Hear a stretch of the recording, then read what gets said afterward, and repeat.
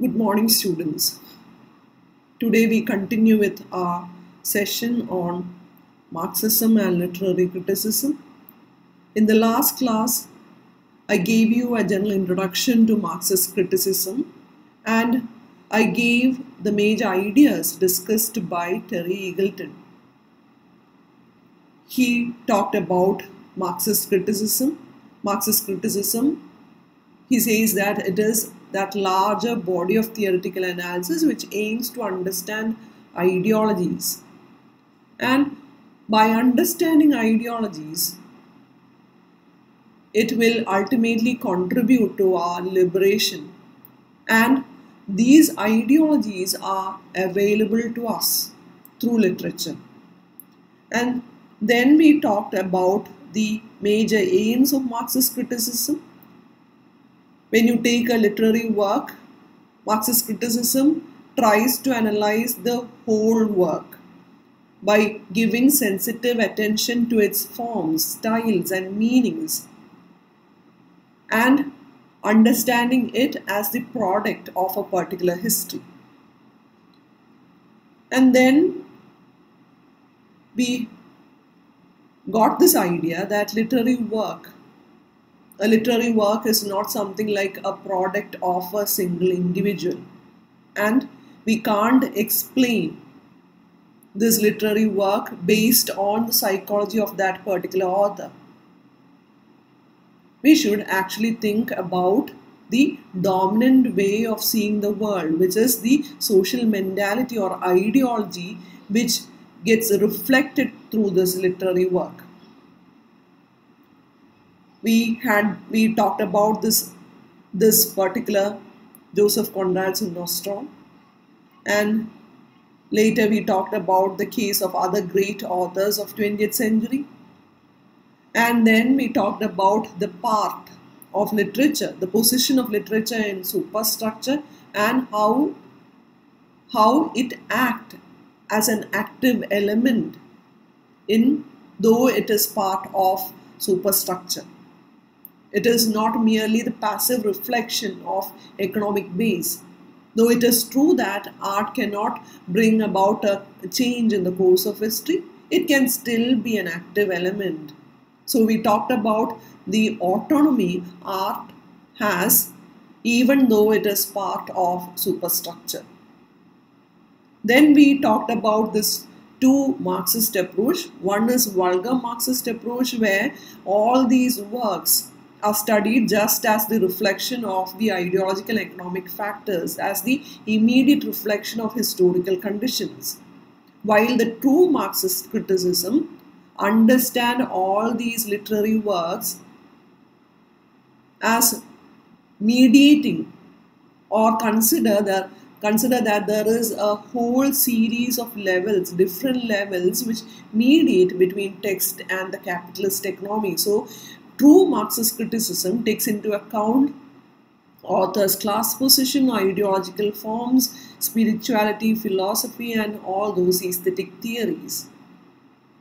So these were the major ideas we discussed in the last class.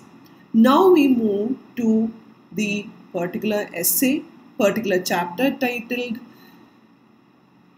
"The Author as Producer." So till now, we were trying to understand literature in terms of form, ideology, as part of superstructure and so on. But in this chapter, he is trying to say that even though literature is an artifact, a product of social consciousness, a part of superstructure, something which reflects or which is held within ideology, in this chapter he provides a different view or an additional view that literature is also an industry. Here books are not just structures of meaning, they are also commodities produced by publishers and sold on market at a profit. And drama is not just a collection of literary text. It is not a literary text. It is also a capitalist business to produce a commodity to be consumed by an audience at a profit. Drama is also a capitalist business to produce a commodity to be consumed by an audience at a profit. And when you take the role of critics, critics are not just all those analysts of text. They are also to be seen as academics hired by the state. They are actually hired by the state to prepare students ideologically for their functions within capitalist society. So they have that additional role too. They are actually hired by, paid by the state to prepare the students to mold them in an ideology that fits the ideology of the society. And when you take the case of writers of that particular book, they are not just the transposers of individual mental structures. They are not there to transfer these mental structures. They are also to be seen as workers hired by these publishing houses to produce commodities which will sell. They are also workers. So Marx, in his work Theories of Surplus Value, says a writer is a worker not insofar as he produces ideas, but insofar he enriches the publisher, insofar he is working for a wage. So a writer is a worker. He works for the publisher and he works for a wage. And here in this particular chapter, Eagleton wants to discuss two Marxist critics. One is Walter Benjamin and the other one is Bertolt Brecht. And in the last class, I told you about art as the most highly mediated of social products in relation to its economic base. The most highly mediated of social products. But in another sense, when you take into consideration of all those things I discussed earlier, that a writer is a worker who enriches the publisher who is working for a wage, we should also understand, though art act as something like highly mediated of social product, it is also in a sense one kind of economic practice, one type of commodity production like many others. So Walter Benjamin and Bertolt Brecht sees art as this form of social production, a social activity, a form of economic production which exists alongside with other such forms. So they see literature as a text, but also as a social activity, also as a form of social and economic production. And that is why he is discussing, Terry Eagleton is discussing the ideas given by these two critics in this particular chapter. So let us begin with the ideas given by Walter Benjamin. As you know, he is one of the most original Marxist thinker, who is a German philosopher and critical theorist, and he had this Jewish origin which made his life very dangerous in a Nazi period. He was always in exile and he was even forced to carry his own manuscripts in his briefcase. He had to carry his manuscripts always with him in his briefcase. And sadly, he killed himself before he was handed over to Nazis by Franco government in Spain. And Walter Benjamin, in his essay titled The Author as Producer, he discusses certain questions like what is literary work's position with regard to the productive relation of its time? Or he puts it like this: what is the literary work's position within the relation of production of its time? What is the literary work's position within the relations of production of its time? And what Benjamin means by this is that art, just like any other form of production, depends on certain techniques of production. They have the certain modes of painting, certain modes of publishing, certain modes of theatrical presentation, and so on. And these techniques are part of this productive forces of art, the stage of development of artistic production. These techniques are part of this productive forces of art, also part of the stage of development of artistic production, and they essentially involve a set of social relations. The social relations between, on one side, there is this artistic producer, the author, and on the other side, his audience, a set of social relations. So here, Walter Benjamin is trying to pose a question like what is the literary work's position within the relations of production? So social relations between artistic producer and his audience. And we understand that a system is set for revolution when there is this clash between productive forces and relations of production. When productive forces and productive relations or relations of production enter into contradiction with each other, that system goes into a revolution. For example, the social relations of feudalism became an obstacle for capitalism's development of productive forces. So there occurred a revolution, and there is this overturning of this feudalism and coming up of capitalism. And later, the social relations of capitalism becomes an obstacle for the development and distribution of wealth you see in industrial society, and then there occurs a revolution.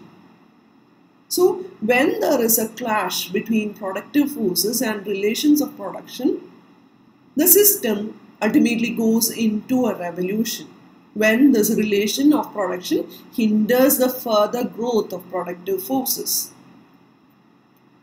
And then he discusses what shall a revolutionary artist should do. What shall a revolutionary artist do? For Benjamin, an artist or a revolutionary, the revolutionary artist should not just blindly accept all those existing forces of artistic production, but instead he should develop and revolutionize those forces of artistic production. And doing that, he actually creates all those new social relations between artist and audience. He will overcome the contradictions between productive forces and relation of production, and he will jump across that barrier of artistic forces. And here the task of a revolutionary artist is to develop these new media, uses new media, and also his task is to transform the older modes, older methods of artistic production. It is not just by giving out a revolutionary message through his existing media. He should actually revolutionize the media itself. The truly revolutionary artist is never concerned with the art object alone, with the product alone, but with the means of its production too, the medium of its production too. And then he talks about the potential of the new media. When you take new medias like photography, cinema, newspaper, these new media, they are available to all. And there is this melting down of borders between genres. For example, Benjamin sees that in newspaper there is this melting down of borders between literary genres, between writer and poet, between scholar and popularizer, and even between author and reader. As Benjamin says that in newspaper reader is always ready to become a writer himself. And then he talks about this gramophone records, which has overtaken the form of production known as the concert hall. And cinema and photography, they are profoundly changing this traditional modes of perception, all those traditional techniques and relations of artistic production. So here, the commitment of a revolutionary artist is not just presenting all those correct political opinions in one's art. Here, his role is to reconstruct the artistic forms at his disposal. And his role is to turn authors, readers, and spectators into collaborators. Everybody collaborates into this work, into this artistic product. And Benjamin takes up this theme again in his essay titled The Work of Art in the Age of Mechanical Production, which came out in 1933. And in that he says that all these traditional works of art have this aura of uniqueness. This aura of uniqueness, privilege, and it always maintain distance. And there is this element of permanence about them. But the mechanical reproduction of for example, mechanical reproduction of painting will replace that element of uniqueness with all those plurality of copies. It actually destroys that distance. It destroys that alienating aura and allows the beholder of that painting to encounter that work in his own place, in his own time, in his own space. So there, in this mechanical reproduction, that work of art loses its uniqueness, it loses its privilege, it loses its distance and the quality of permanence. And here he takes up two examples. One is portrait painting, and then there is this film camera. He says, whereas this portrait keeps its distance, as you see in a portrait painting, it keeps its distance, while the film camera penetrates. It demystifies. And as such, it completely subverts what is known as the quality of a traditional high art. Here, in this case, that of a portrait painting. Whereas this traditional painting allows you for a restful contemplation, film actually gives. It actually modifies your perceptions and it produces something known as shock effect. Shock, according to him, is a central category in aesthetics. And there is this debate between George Lukács and Walter Benjamin over the idea of wholeness and fragmentation. As you know, this modern urban life is essentially characterized by this collision of fragmentary and discontinuous sensations. And for Lukács, it is actually a sad fact, a gloomy index of fragmenting of human wholeness under capitalism.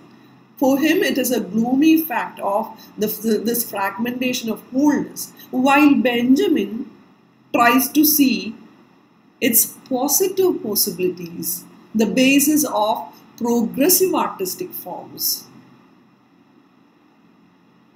And according to him, shock experiences will strip objects and experiences of their aura, of uniqueness, of distance, of permanence. And this artistic equivalent of this shock effect is the technique of montage.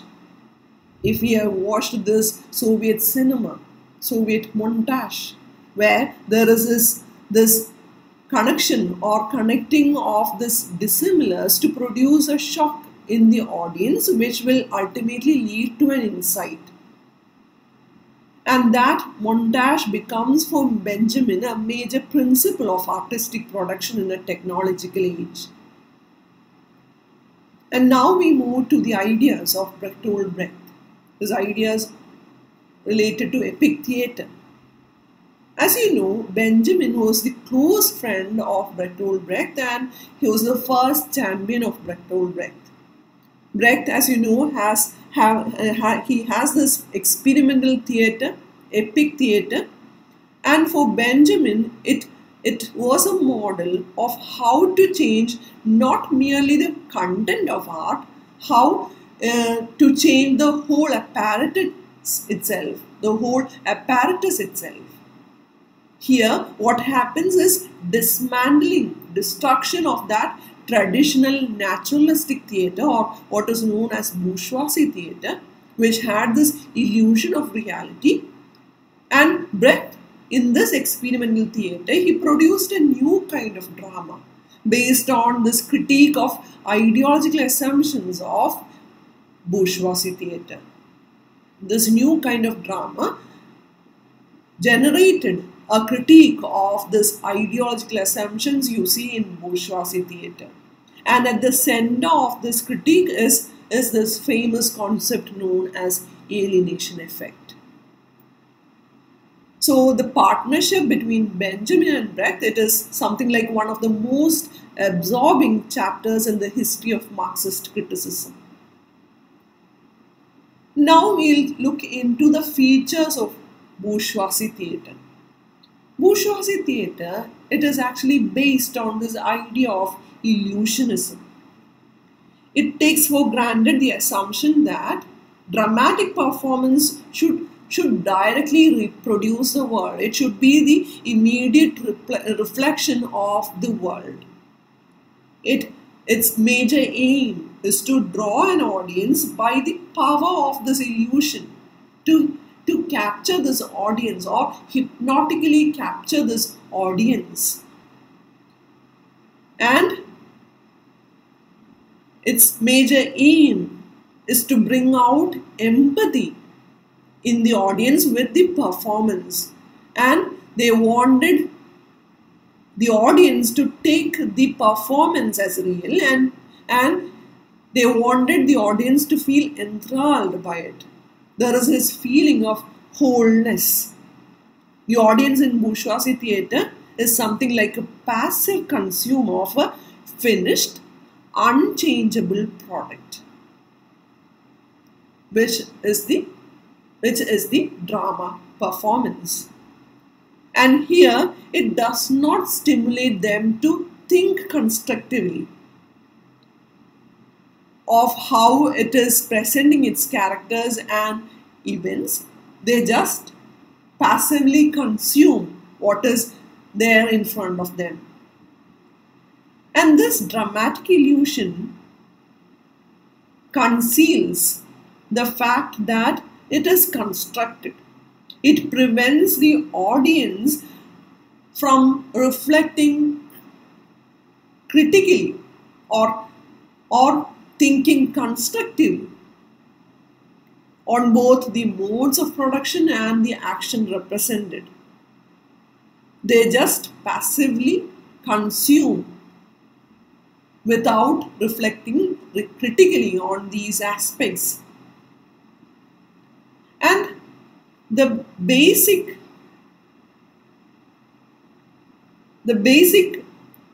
underlying fact regarding bourgeoisie theatre is that, or the ideological belief behind this bourgeoisie theatre was the idea that the world was fixed, given and unchangeable.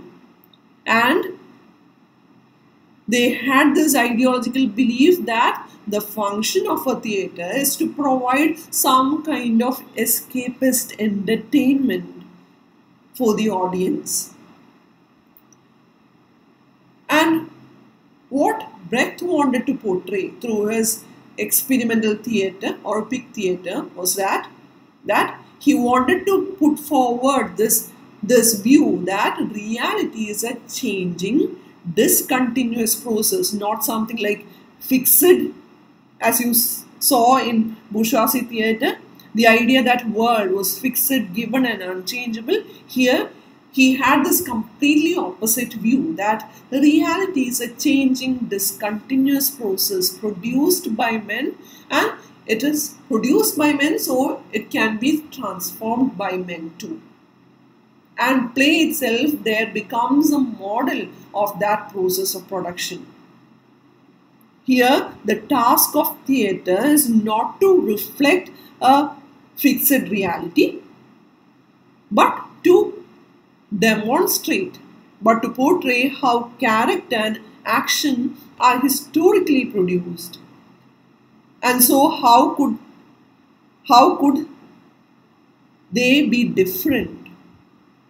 Therefore, the play itself becomes this model of that process of production. It is less a reflection of than a reflection on social reality. It is less a reflection of than a reflection on social reality. Here, the play presents itself as a discontinuous, open-ended, internally contradictory, engaging the audience in that complex seeing. They become more alert to this several conflicting possibilities at any particular point. And what are the actors doing in Brecht's theatre? In Brecht's theatre, the actors, instead of identifying with their roles, they are instructed to distance themselves from these characters, to make it clear that they are just actors in a theatre. They are not individuals in real life. They just merely show the characters rather than become them. They just show the characters rather than become them. And the actor will only quote his part.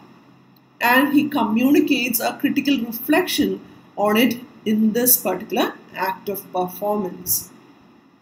And here we see that the organic whole you see in a naturalistic theatre is completely disrupted. Here what you see is a kind of uneven, interrupted, discontinuous juxtaposition of happening in scenes. It is completely different from the organic unity which carries an audience into a hypnotical level. It completely disrupts that conventional expectations and forces the audience into that critical speculation, to think or reflect critically on the dialectical relations between these episodes, these scenes. So here the play becomes an experiment. It is incomplete.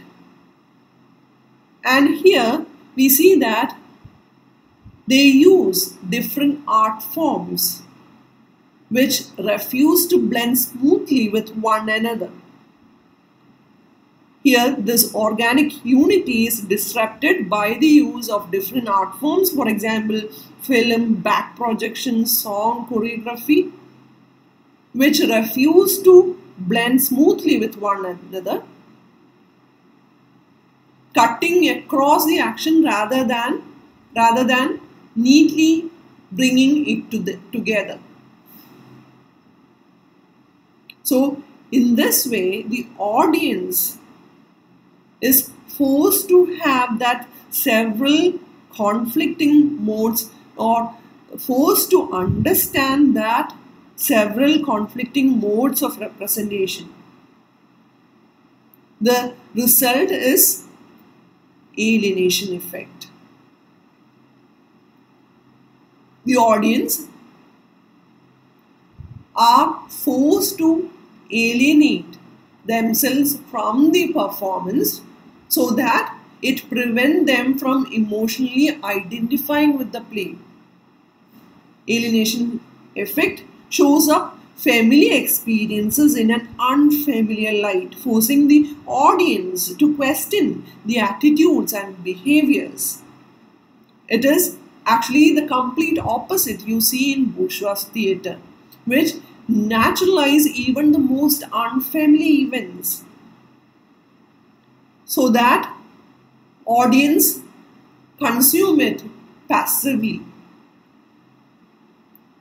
Here, in alienation process, audience are free to make judgments on the performance and free to make judgments on the actions they see on the stage, and thereby they become something known as an expert collaborator along with the performers rather than consumer. And even Brecht would rewrite his play based on the audience's reactions, and they are encouraged to participate in that rewriting. Therefore, as I said earlier, here play becomes an experiment. It is incomplete in itself and completed only in the audience's reception of it.